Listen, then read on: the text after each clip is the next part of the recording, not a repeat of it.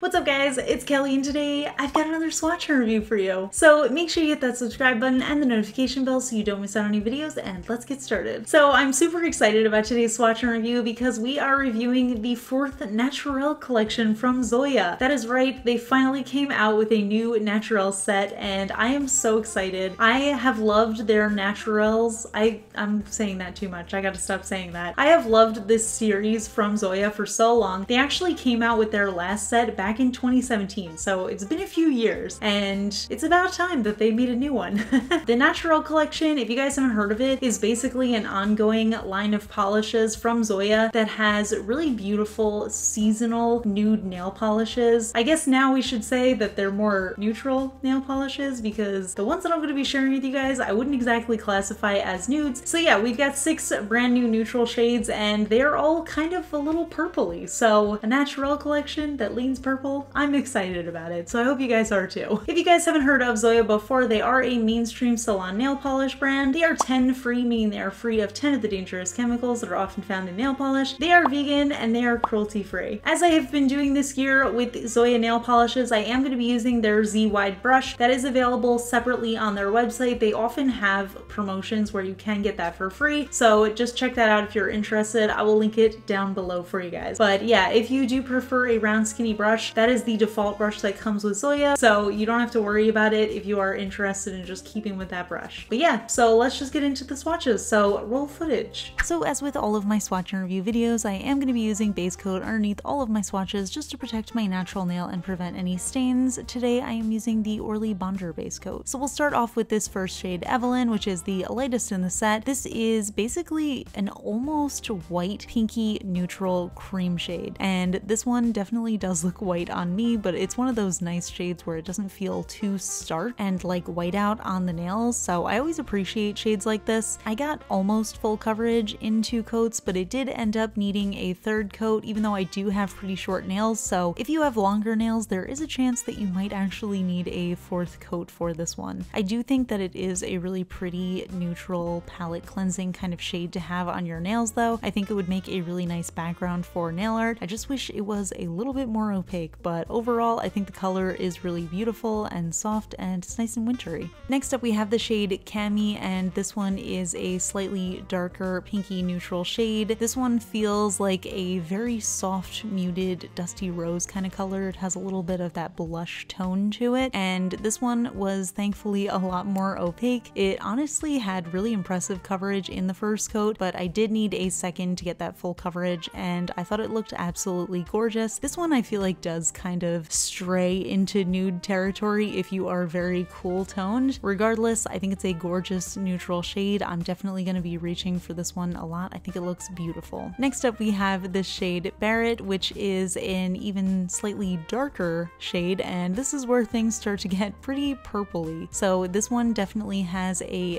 very soft dusty purple kind of vibe here with a little bit of a pinky undertone, and again, very impressive formula. I really do in general love the Zoya formula. I think the shades are very easy to work with. I think they're generally super opaque and they look really nice on the nails. Lately they have been self-leveling so much nicer than they used to, so I'm a big fan of that. So definitely like this one. Again, it's just a really nice wintry neutral shade. Next up we have the shade Vivian, and this is a medium dusty purple with a warm undertone to it, and this was where I started to wonder why there's so much purple in this collection, but honestly I am not complaining. I personally love purple shades. I just feel like this isn't exactly what I expected from a Naturel set, but I do love this purple vibe that they're going for. And one thing that I really loved about this is the shades work really nicely together, that you could do a skittle manicure where each nail is different and kind of have like an ombre going on, which I think would be super cute, especially because these all give me very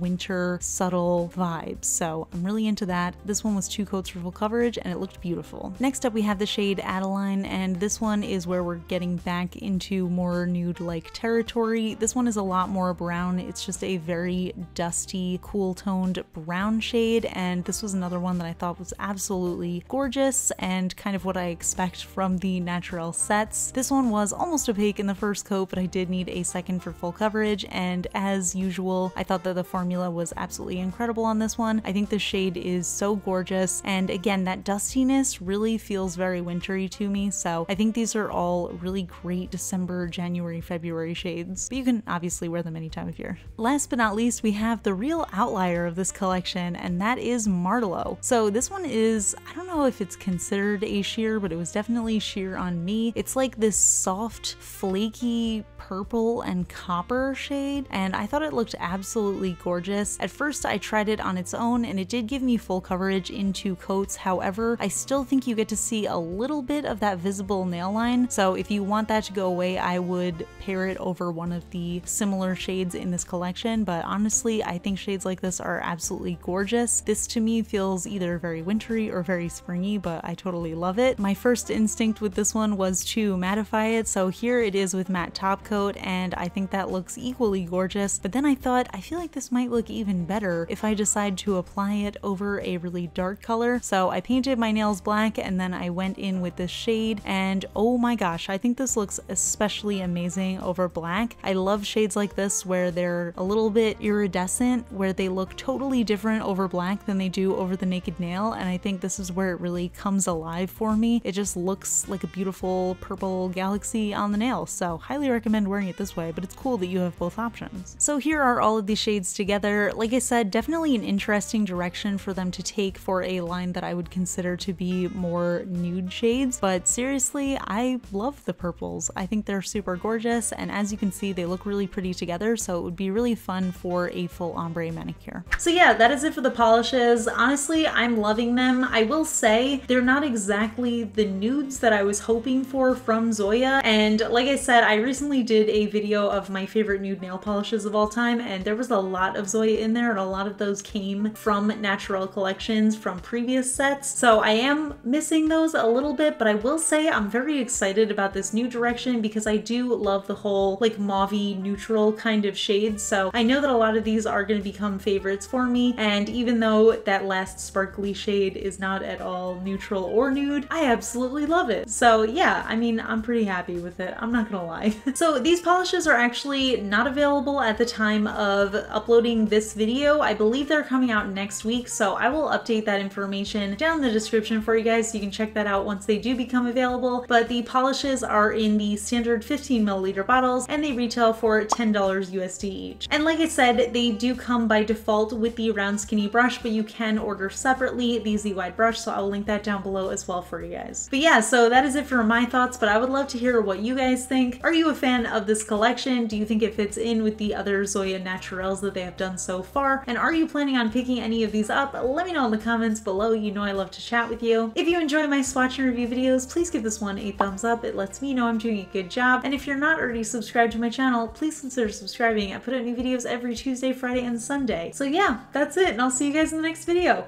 Bye! So for my fun facts, I normally do a question from one of my Patreon supporters, but today I will just say, you guys better stay tuned because I've got something very exciting coming tomorrow. So, you know, get ready. Something's coming. That's a fun fact, right? That counts. Alright, I'll see you guys later. Bye!